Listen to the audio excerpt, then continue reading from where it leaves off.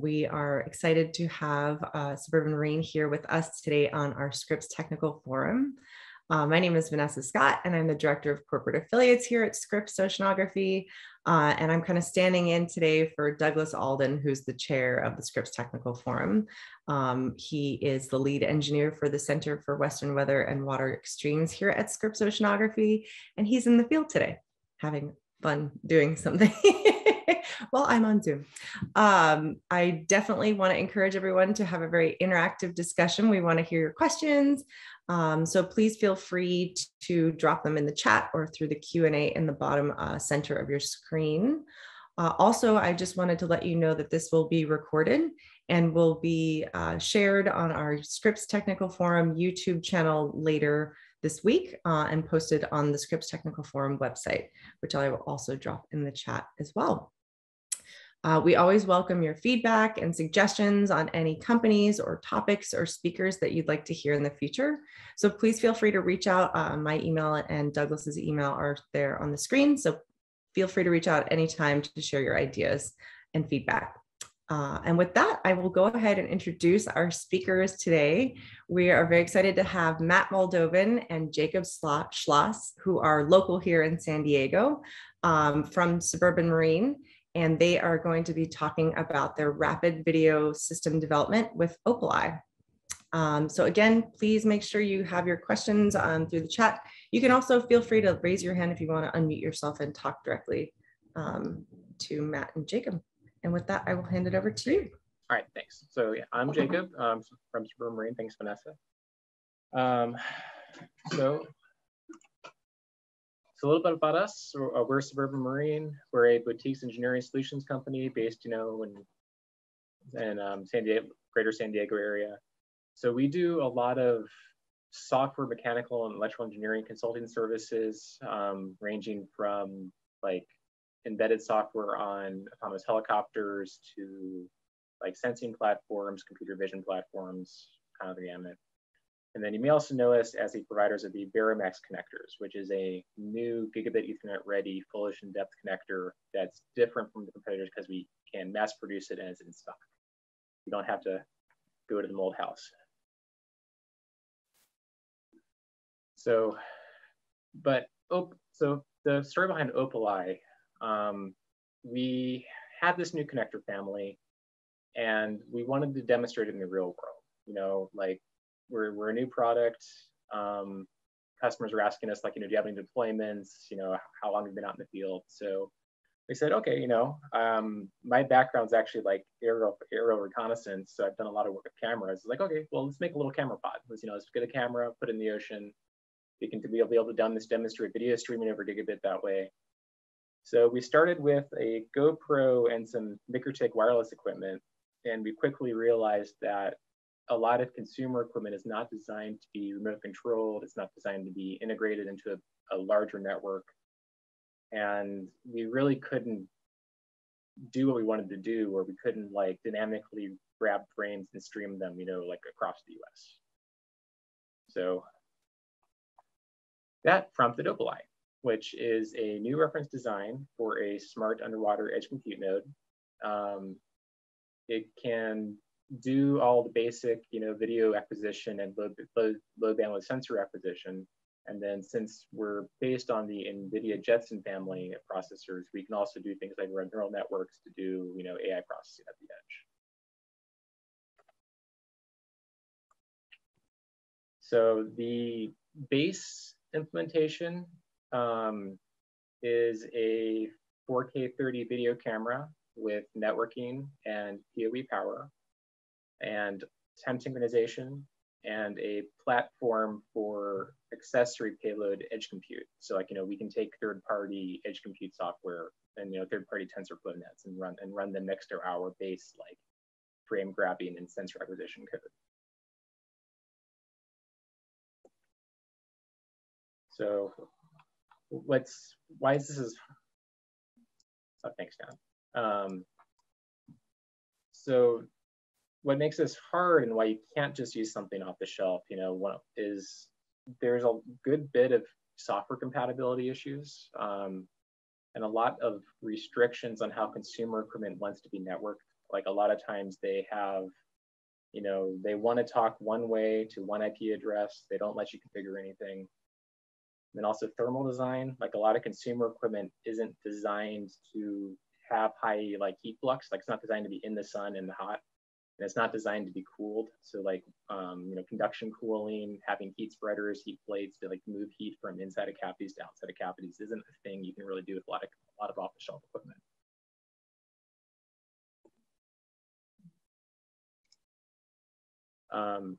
So some of the magics in our mechanical design, these are mostly off-the-shelf parts, but with a like a custom induction cooled heat plate makes a big difference. So we have a off-the-shelf robotic 6-inch enclosure, and then a custom water jet aluminum heat plate. It's just a flat plate, and then we can hard bolt to that the conduction cooling heatsink for an NVIDIA Jetson processor. And so this lets us get, you know, we can burn a lot of power on the CPU and be able to get the heat out. And the cool part about this is all of these parts are off the shelf except for the camera mount and the heat plate. So the bill of materials is under $1,000, and we put it together in like, I don't know, 2 weeks, week and a half.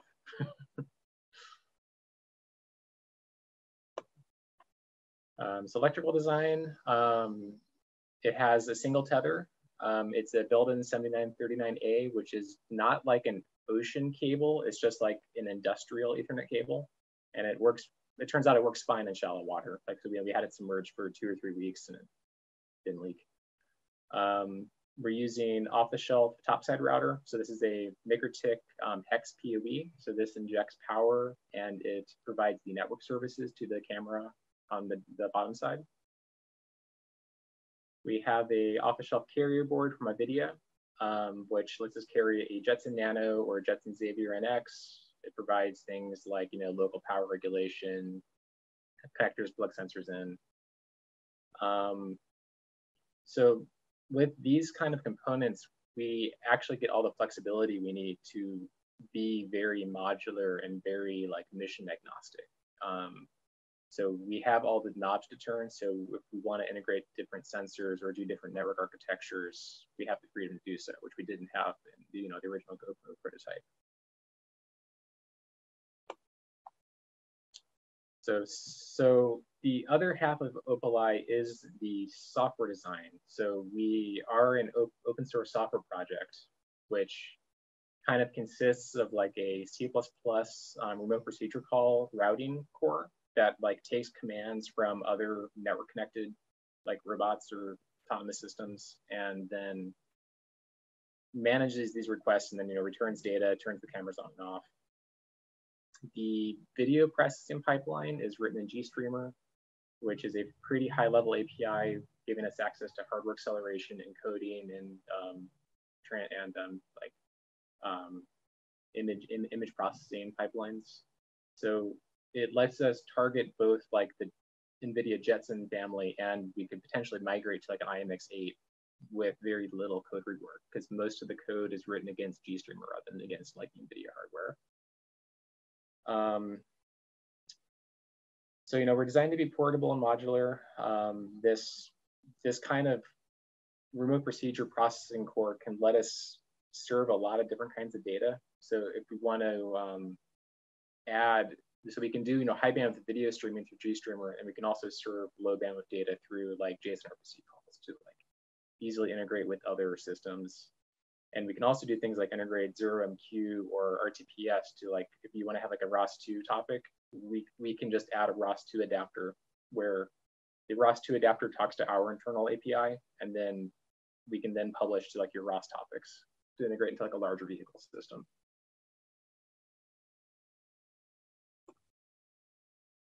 So the current software interfaces are JSON RPC. There's an embedded web server, so we can have a management web page. I was looking at doing Google Protobuf and 0MQ. So we did actually add 0MQ support for raw frame publication to distribute like raw frames when you have a high bandwidth like ROB network. And then also things like, you know, we have a Windows share. If you just want to pull the videos off, you can do, and you know, NTP or SSHFS to pull videos off. the normal stuff. Talk about the slide. Yeah, so we have the drivers to support over 75 models of scientific instruments, as well as deliver a large number of data products from that, and can run some low-level automated QC to dump and eliminate bad data. So almost plug and play, but for you all, it would be pretty easy to integrate any sensor. So just taking advantage of and trying to make things easier to integrate, get the data out.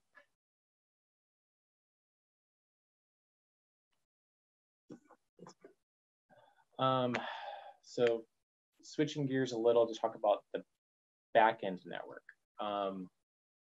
So we were looking at tethered fixed deployments for aquaculture. And in this kind of installation, we have internet access. And so we actually want global remote peer-to-peer data flow. So like we want to drop this system behind someone's corporate firewall and be able to access their system and have our systems talk to each other, even though they're like in a, you could say, hostile network, or like a network that we don't control and don't do anything about. And we're like, we might not trust them, they might not trust us, but we need to have data, you know, we need to like get data through. So, you know, we're probably behind a NAT. We might only have IPv4. We might be behind a carrier grade NAT, like we might be using like T-Mobile's network, which doesn't let you have servers. So the solution is to have a dial-in VPN and then get address space from one of the internet registries. So this is the network architecture we ended up with. So we have a central VPN server that gets a /48 of publicly routable IP address space from a tunnel broker or potentially RN. This lets us assign publicly routable IP addresses to anyone that logs in. And so these Opaleye systems that are embedded in corporate networks can dial into our VPN because they're given internet access, and then they can join this virtual overlay network. And then to other users on the internet, the VPN for this overlay network traversal is transparent. Like they just go to a URL, they just type in a URL, and then they can talk to the camera, even though it happens to be behind a network that otherwise wouldn't be able to talk to anyone. And so this is a really cool technique that gives us a lot of control over the network that we wouldn't have if we were on a normal corporate network.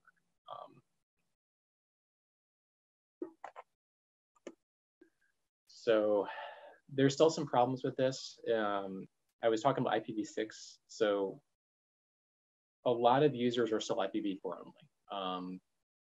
And really in 2022, it's only possible to get IPv6 address space. So we would probably need to add a 6-to-4 translator or some proxy servers to give access to people who are stuck on IPv4 only networks.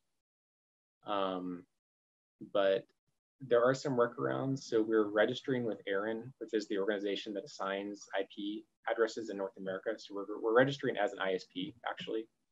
And then once we're registered as an ISP and we're issued an AS number, we're actually a full peer on the internet. So like we're able to broadcast routes to new IP addresses on the thing that basically defines the internet, which is the global BGP table. And then as part of that, they'll assign us a block of IPv4 addresses that we can use as a 6-to-4 translator, or like a NAT-PT space, to allow allow at least a couple systems to get IPv4 addresses.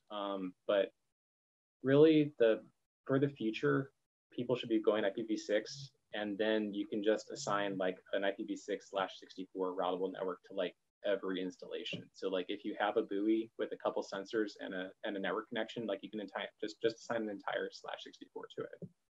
And then you can literally just have these buoys talk peer-to-peer or across the internet.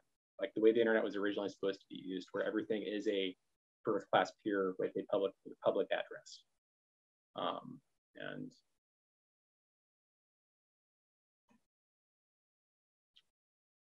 so Another cool project is we did a lot of work with time synchronization.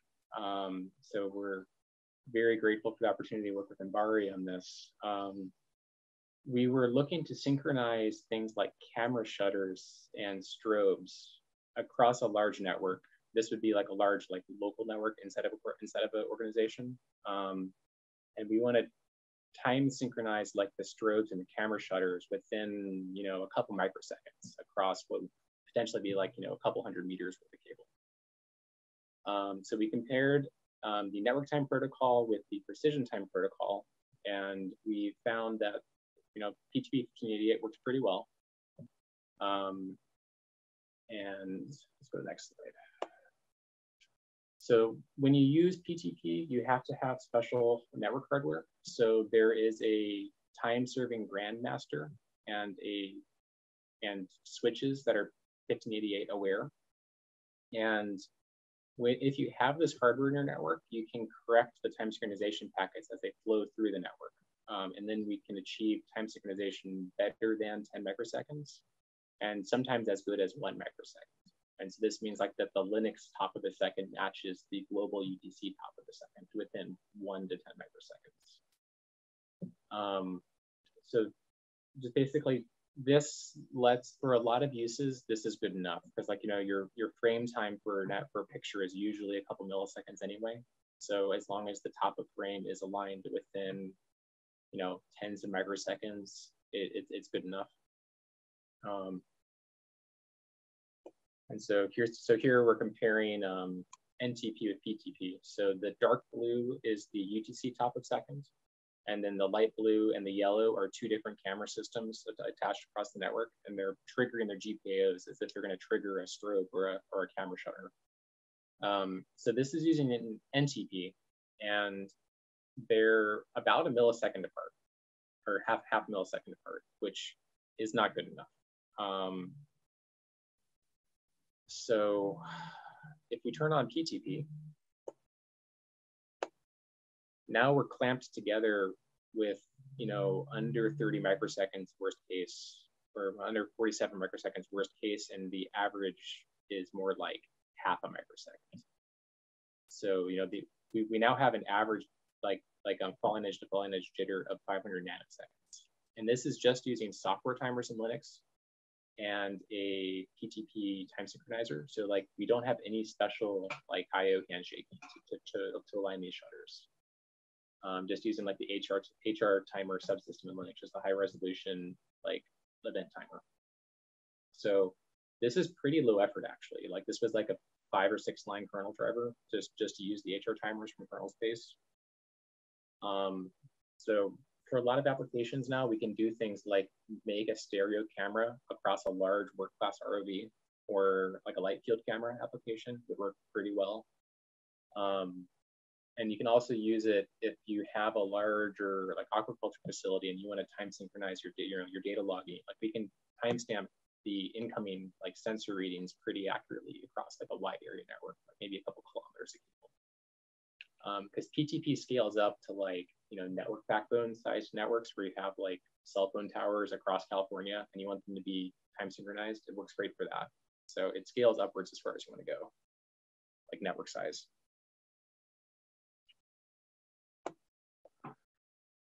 So future work we're looking at doing, I want to add H265 support. Right now we're H264 only, so it'll just help reduce our bandwidth usage. And then system-wise, we need to add some, you know, we're looking at adding external lights, you know, a wiper servo, some maybe a pan tilt servo internally, and then hopefully start adding more payloads. So, you know, other sensors, like we're looking at doing dissolved oxygen in the near term, maybe some other sensors. So we're definitely looking for payloads to ride along with us, basically, and because we want to host other payloads.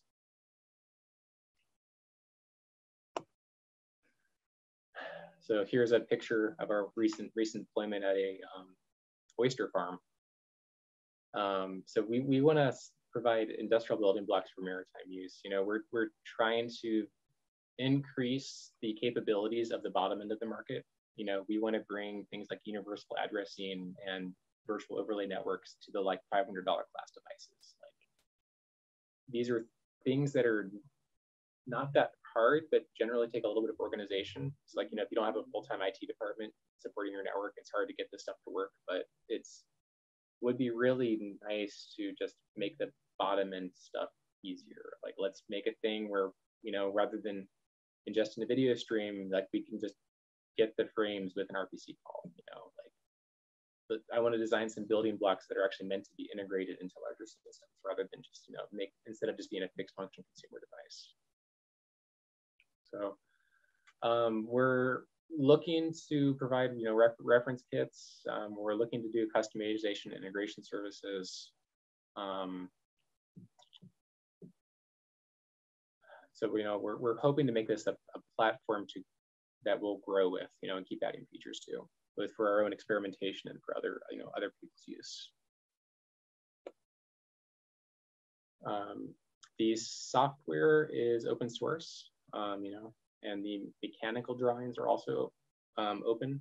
So, you know, feel free to make derivative designs or, you know, rip features out, add features in.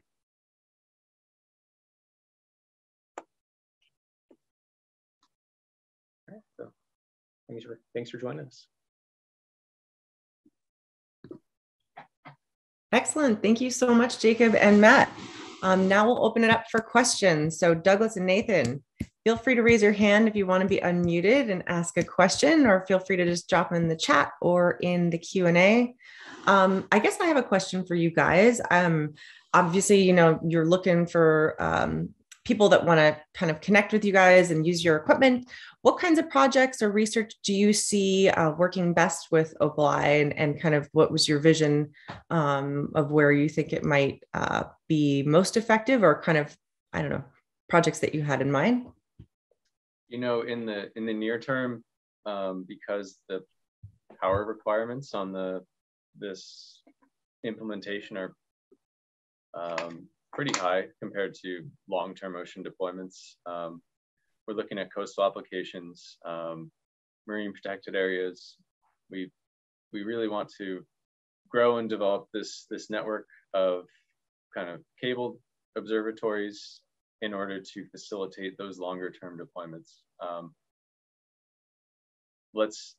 In my mind, in our mind, it's like, let's start putting a lot of these nodes in the ocean. We've sketched out like a 100 node deployment in an MPA, and then let's give those nodes to people in remote areas, grad students, so they can just write Python and play with these things, instead of having, you know, scientists and computer scientists have to go in the water and figure out how to do the stuff. Let each person kind of stay in their swimming lane. You know, we'll take care of the foundation, the networking, the backbone, and then it's just a Linux computer in a bottle. You can do anything. Nice. And I don't know if you mentioned, but are there like depths that they've been tested at, or, you know, what are kind of like the metrics for that? So the one you saw, it's 6-inch. It provides enough space so that we can add and remove features. It's off the shelf. That will go down to 300 meters. And going deeper, changing the hardware, that's actually quite easy. So if there is a specialized application, like we need a 1,000-meter version and such a camera, then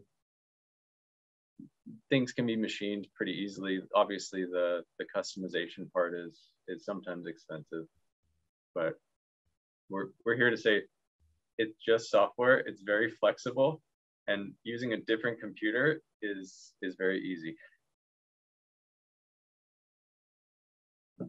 Great. And if people are interested in connecting and want to learn more about maybe specific specifications for their research needs or projects, what's the best way to get in touch with you guys? And kind of, are you looking for anything specific? Yeah, just email us, call us. We're here. Drive up to Oceanside if you want. It's pretty mellow. We'd actually love to talk about what your problems are.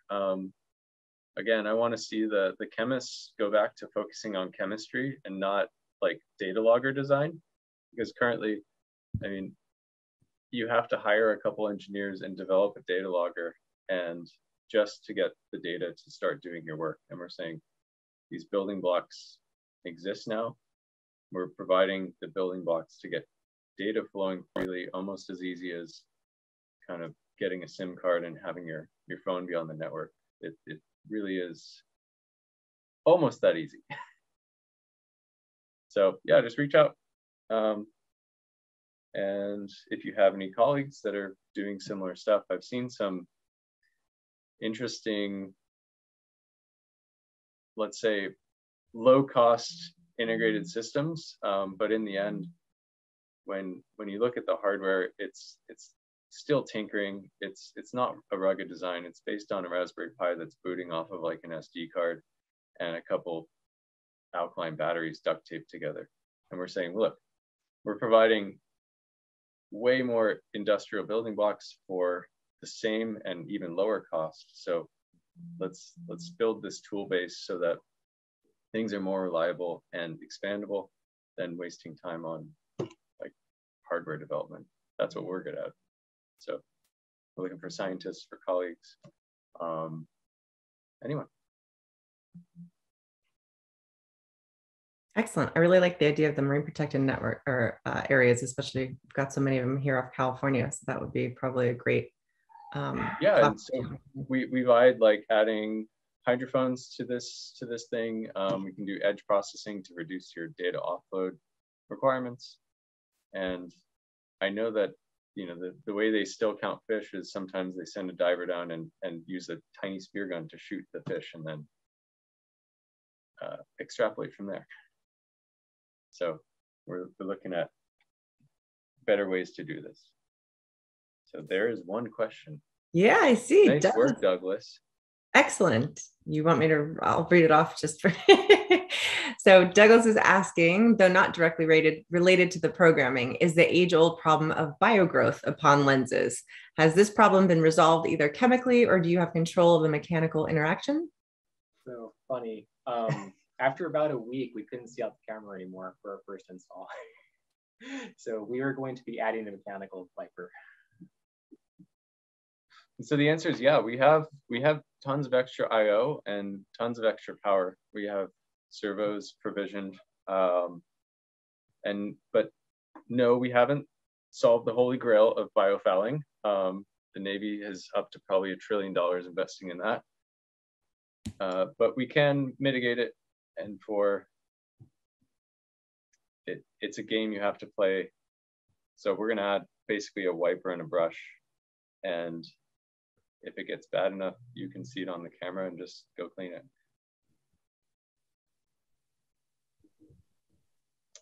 You know, it's worth mentioning, like we've demonstrated that you can stream really high bandwidth things, 4K video, and do it very easily. These can also just be low bandwidth sensors without optical imaging. So it is basically a data logger with software and networking at the core. Sometimes you can't see very well here in SoCal.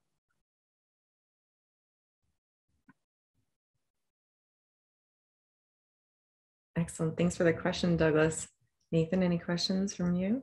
Trying to think of any others.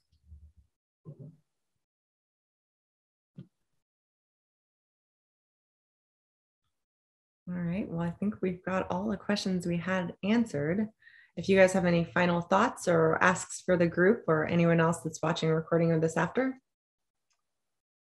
No, we're here and we're looking to solve those challenging problems. Like Jacob said, we're working on some expanding this toolkit to kind of enable people to build these blocks. We want to stop rewriting software over and over for special projects so that we can actually do science. Great. Thank you guys so much. I really appreciate your presentation today and your time. And I encourage everyone who is interested in connecting with Matt and Jacob to go ahead and reach out to them. I will also say we have some new script technical forums coming up in April. Friday, April 1st, we'll be having Teledyne. give a presentation. And then on April 7th, we'll be hearing from subsea imaging. So thank you both again, really appreciate it. Again, this recording will be posted on the Scripps Technical Forum website, which I've dropped in the chat. And we are always open to your ideas. So please feel free to reach out to myself or Douglas Alden with any requests for future topics. And with that, I will wish you all a wonderful afternoon and see you in April. Thank you. Thank you.